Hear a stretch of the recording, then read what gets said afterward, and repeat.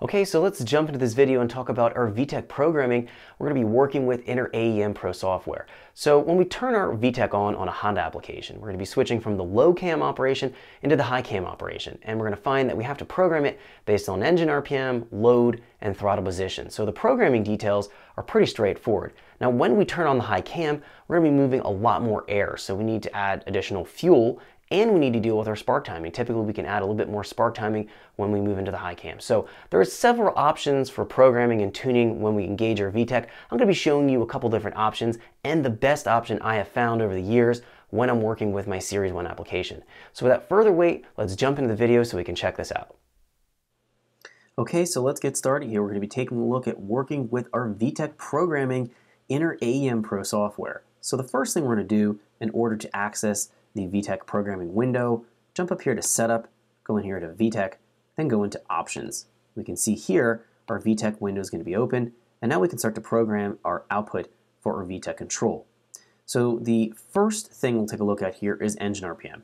We can see Vtec on above this particular engine RPM, and then Vtec off below this particular engine RPM.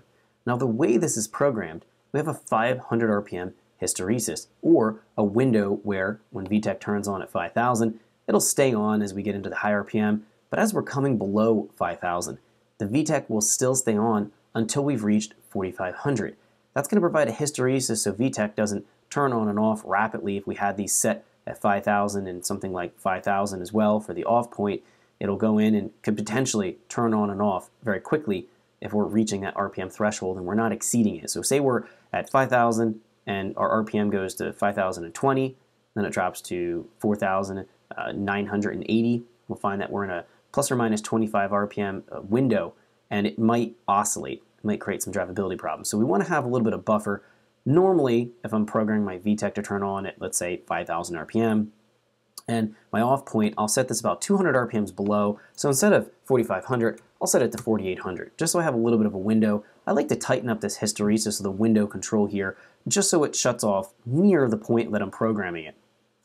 Next, looking down our list, we find Vtec on above load, Vtec off below load. This works extremely well if you're going to be programming this for a forced induction engine. So we probably don't want our Vtec to come on if we're out of boost. So on a turbo engine, I'm going to say Vtec on above load. I'm going to be setting this to at least 0 or 2 psi. And then going back here, let's hit 2 and then enter.